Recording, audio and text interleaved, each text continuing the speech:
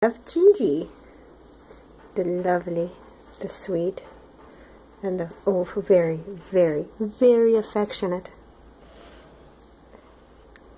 And she is being very cuddly today, and she didn't see me in a few days because of my exams, so she is very, very affectionate and glad to see me, and keeps on headbutting me, so I pet her some more. She's definitely been moody, according to Mary, and that's just because she's a very social girl, so she likes to be around people, and she didn't see me for a couple of days, so she got a little sad about that. But I have good news. The good news is that her blood work came in, and it is good, and it is great, and it is super, super good news.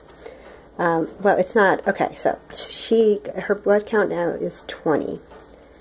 So that's I think it's called the hematocrit or something. Anyway, so it's 20, and originally she had 5, and 5 is really, really bad. 20 is anemic, but not nearly that bad, and her last blood test was 15, so it's an improvement from that, and it's definitely an improvement from her first one. By the way, like, Gigi has the weirdest habit of actually using her litter box for something other than litter. I think it's because the litter that Mary uses is actually quite nice. It's this kind of like wood. It's very, very foresty, so I don't think she can tell the difference between that and just being in the woods and like having just wood chips on the ground. So she'll use it for lounging around sometimes, which I kind of find amusing. Also, I mean, it's a cage, so there's not that much space, and Gigi definitely loves moving around and really being mobile and active, as you can see.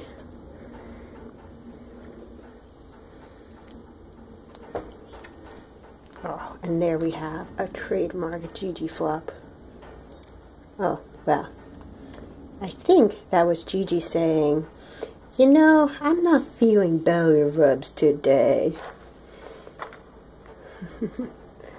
I love it, she flops, and then she's like, you know what, belly flops, maybe another day. Gigi, you're a hoot. So, let's do a roommate review. So Gigi's newest roommate is this kitten. Hi kitten, how are you?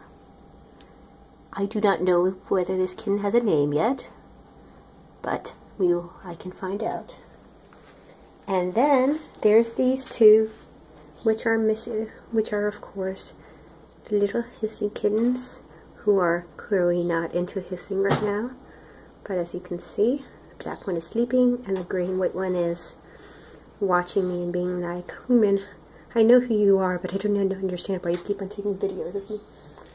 And then we have these guys, everybody's favorite. Well, okay, Gigi's everybody's favorite, but these guys are the favorites of the kittens. Oh, you've heard that meow, by the way? That meow is Gigi. And she wants to say that I should not be paying any attention to cute kittens when there is a cute Gigi afoot. In fact, she is quite upset that I called anybody everybody's favorite besides her. I am very sorry, Gigi. You are, of course, my favorite. Which I am sure that you're cuter than any kitten. See, I wonder, I think Gigi's a friendly cat and she would do well in a home with multiple cats, but sometimes I wonder because she is just such an attention hog. I think that in a real life situation, though, she wouldn't be so much of an attention hog because she'd have you all day, so even if there was another cat, it wouldn't be a big deal. But yeah, I wonder. Okay, so this has been the Gigi report, and Gigi, would you like to say anything? She wants to say, pet my chin, pet my chin. I know, Gigi. It feels so good.